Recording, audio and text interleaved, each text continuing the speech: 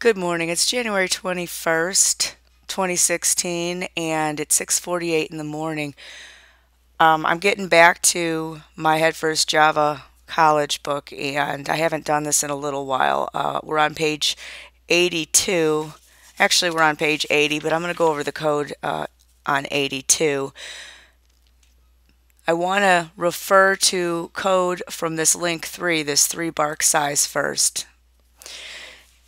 If you recall, we created this dog object right here that had 2 instance variables, size and name, and one method, bark. And then when we came over here and actually typed it in the Java code, we have class dog int size string name, and then we have one single bark method that required conditions to be met. Depending on the size of the dog, we would get a different output. If the dog size was greater than 60, we would get this woof woof. And then if that wasn't true, but the size was greater than 14, which means, between 15 and 59, then our printout would be rough rough, which is supposed to indicate a medium-sized dog. And if neither of those conditions are correct, we have this else condition, which is like a default, which means that it's not greater than 60, it's not greater than 14, it has to be 13 and under.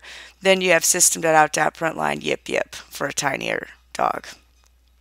So then when we came over here and created our class dog test with a public static void main string args, we used the name of the class right here, that's our object, dog, and we gave it a reference name. So we created an object reference variable and we set it equal to new dog, and then we used the name 1 or the dot operator to grab this instance variable called size and actually set it. And we did it 3 times total so that we had 3 different dogs. Dog 1 had a size of 70, dog 2 had a size of 8, dog 3 had a size of 35.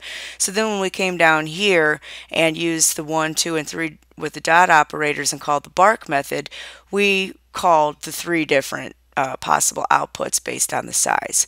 Well, what we're going to learn in encapsulation is that we don't want to directly access int size and string name. We are going to use getters and setters because we want to be able to put, we want to be able to keep these data safe. And the example that they used is, what if somebody did 1.size equals 0? So then we're going to create a dog with a size of 0. It doesn't have any weight at all. We don't want to be able to do that. So by creating getters and setters, we can put additional conditions, error checking, and we can protect the int size and string name. And also it tells us that we should create our instance variables of our class and set them to private, and then the getters and setters that we want to allow our user to access, we are going to code those as public. So I'm going to go on ahead. I have to hit pause for a second and then I'll be right back. Okay, let me resume where I left off. So what I'm on right now is this 10 link. My notes are going to go in here for encapsulation.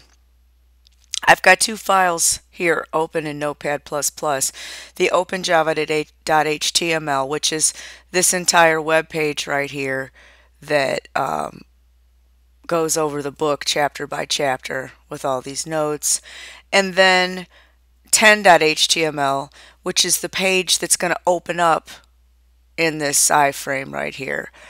So I'm going to do my notes. As you can see, the page is nothing more than there's a long style in the head, and then the body, we've got a class of pink, field set, legend, the word encapsulation, which is what you see right here at the top, audio controls, because what I copied and pasted used an audio control, but in this particular instance I'm going to have this video open up in here, so I have to do some changes to that part. And the text area I'm actually going to use right now to put notes in here, but then I'm going to replace it with this video. I think that's what I'm going to do. I don't know, I'm not sure.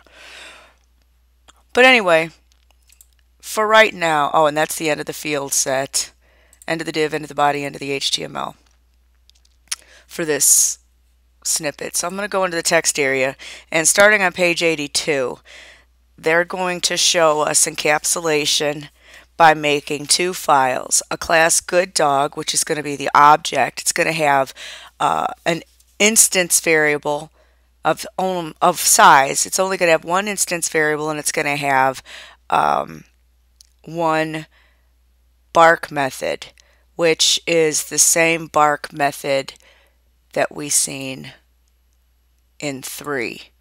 This if size is greater than 60, do this. If size is greater than 14, do this, and otherwise do this. So it's going to be familiar. The only difference is this, like I said, we're using the object reference variable 1, the dot operator, and then we're directly connecting to size. What we're going to do right now is we're going to give size a getter and a setter, which actually the way they've got it shown in this page, they're showing get size and set size in here as a method with bark. So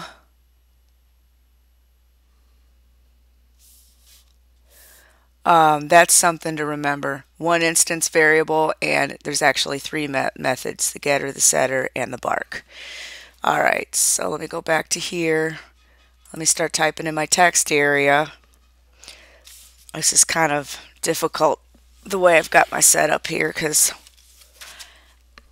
I had my book in front of me, but then it's in the way of the keyboard. Okay, so what I'm typing in this text area, when I save it up here in Notepad++ and then I hit the refresh, it's going to actually show in here in my my text area. So private, oops, I'm sorry, got ahead of myself. Class GoodDog.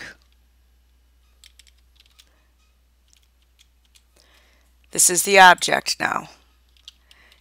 And we're going to have one instance variable for size, but we're going to set it as private. So private's int size. And now we're going to use getters and setters for the user to access. Instead of accessing size directly, they're going to access get size and set size. Or they're going to call get size and set size. So we have public int get size.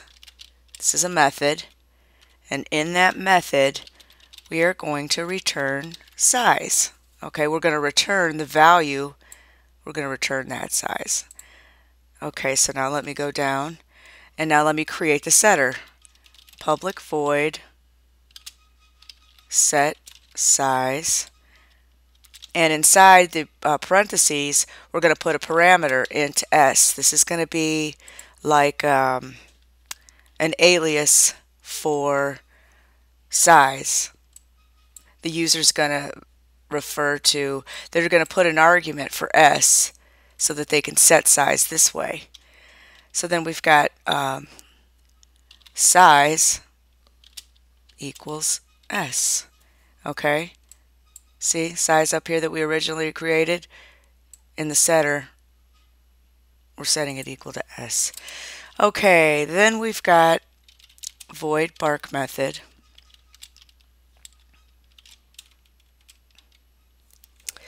And move this up some. This is going to be the same as before. If a condition, something's going to happen. And then else if a condition, something else is going to happen. And then finally else, this will be the default. So if size is greater than 60, or if size is greater than 14, and else doesn't have a condition because it's the default. So if size is greater than 60, what's going to happen is what is inside of these curly braces. So what's in there is going to be system. This is just going to spit something out in the command prompt, system.out.println. And what are we going to print? That. Otherwise, if that's not true, we're going to test this condition. And what I could do just to speed things up is take this output code and just copy and paste it here and just change what it's going to do. Alright, and the same thing with the very last, the default. I can just copy and paste that, and this is going to be for our little dog.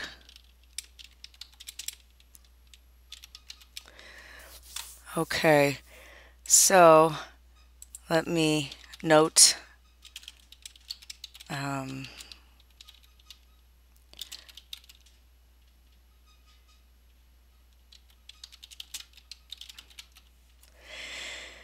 because I'm actually in the HTML page here, in order for me to make my comment, I have to do it this way: the less than sign, the exclamation point, 2 dashes, and then end it with dash dash greater than sign. But when I'm running this in my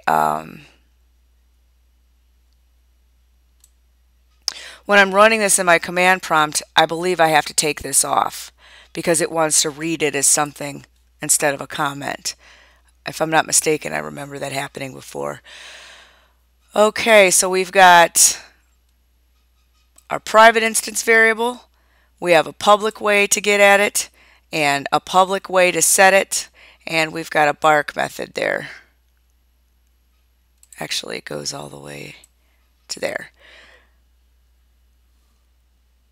Now, this right here is the end of the class. You see how the class GoodDog, the first curly brace is red, and it's matching this one? This is actually the end of the class GoodDog, okay? Now just so that I can continue here, I'm going to create a second file, but I'm going to show you how I can just create the notes here. Next class here, the tester class. So we're going to create the next class right here, and then I'm going to copy and paste it into its own Java file up here, but not right now. So here we've got class GoodDog test. Now remember, this is the tester, so we need that public static void main string args execution statement string array args. Alright, we can move this up some. Everything's going to go in our main method. Now we're going to create, down here we're going to create references to the GoodDog method. So we're going to use GoodDog. We're going to start off with GoodDog. GoodDog 1 equals new GoodDog. And now we're going to use the reference variable 1, but instead of saying 1 dot size, we're going to say 1 dot, set size. And we're going to set it to 70, just like we did in 3, but we're using the set size instead of size. And we're going to do the same thing for 2 other dogs, just like we did before, except this time we're using this method. So I'm going to copy and paste this, but this is going to be created as GoodDog2 equals new GoodDog, and then 2 set size. This one's going to be 8.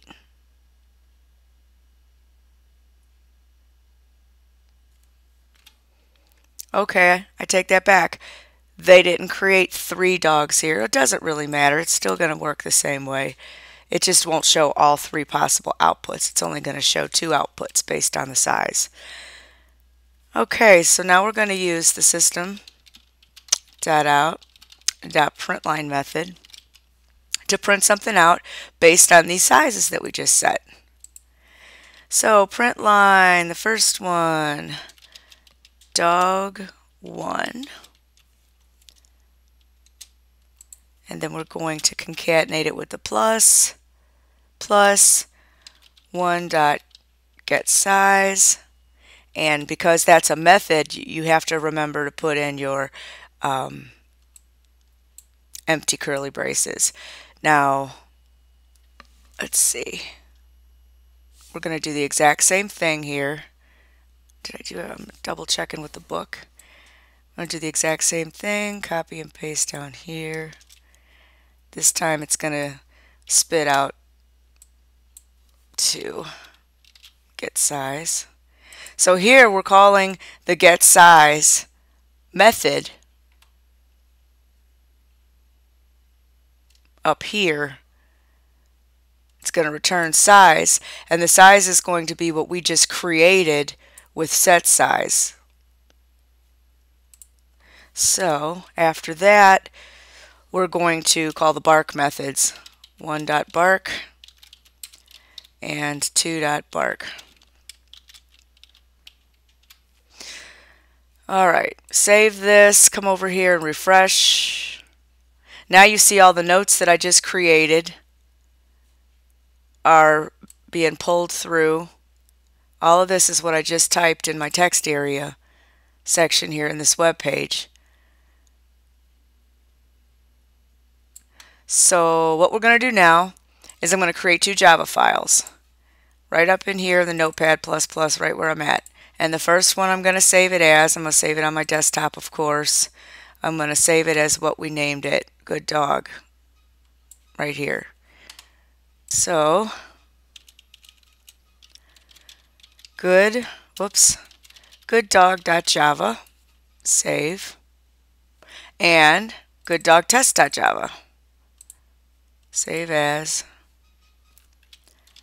GoodDogTest.java, save.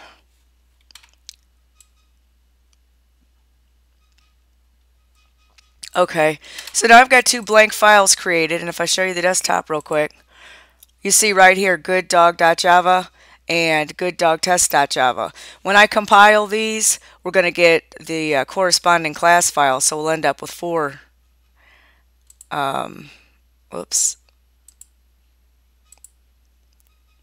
So I'm going to go back to my 10.html file, the notes that I just did in the text area that you see over here in the web page, and I'm just going to copy this whole thing right here all the way to here. This says next class here, so I'm going to right click, copy, and put that in GoodDog, paste. Now this is what I was referring to. The notes that I created down here in my web page that turned green, when I put this in my Java file, I want to get rid of this. If I don't get rid of this, I'm going to get an error message because of this, because this is not how you make comments if it's a Java file. Alright, now same thing, go back to my 10.html and copy the code that I put there, but put it in my GoodDog test file. Okay, save it. Now let me go to my command prompt, run cmd, and let's look at our output. Again, I have to change my directory to where these files are located. See, we have GoodDog Java, GoodDog Test Java, but GoodDog Test Java is what I want to run just because that's where the public static void main string args execution statement resides in GoodDog Test. So GoodDog Test.java is what I want to compile. So I hit Java C, which means compile. GoodDog Test.java, enter. Once this compiles, you'll see these 2 class files just appeared on my desktop as well. So now that it compiled cleanly, I'm going to just run it. Java, GoodDog, test, enter. So now you see that dog1, 70, dog2, 8, woof woof, and yip yip. 70 is bigger than 60, so we got the woof woof extra large size dog, and yip yip is that little dog that was less than 14 pounds. So I'm going to exit out of my command prompt. I just showed you a few things. I showed you how I've got this main page right here where I'm putting my notes in a web page form from my book. I showed you the difference between what we learned here in chapter 3 when we were first learning how to create an object. We just created these instance variables, and then when we made our tester class, we used the object's reference variable, the dot operator, and we directly called the instance variable. Well, now we're learning about encapsulation, and when we encapsulate, we protect our instance variables by labeling them as private, and then we use these two methods to get the variable and set the variable. And this is how you make a getter. You just public int or whatever the data type is, get, and then return the name of the original instance variable, and public void set, and you put a parameter in there where you actually give it another name, or I guess you could figure it as an alias. It's a parameter that the user will have to satisfy with an argument, and then we set our original instance variable to that parameter name. So that's just showing you the slight difference in how encapsulation works. Now, I gave myself this note on my navigation list item, 10, resume page 80 encapsulation. I don't want to keep that. So I'm going to go to my original OpenJava.html, and I'm going to go down to chapter 4, 10, resume page 80. I don't need that information anymore. So I'm going to just kill that, back out of it, and save it. Then when I run my actual page, I just get a regular link. Let's see, I don't think I really need to do anything. This is going to end the video for this part.